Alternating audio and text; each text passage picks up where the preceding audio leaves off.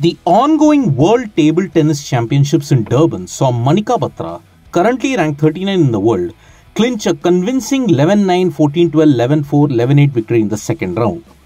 With this win, Manika has already achieved the best result for India in the singles competitions at the championships.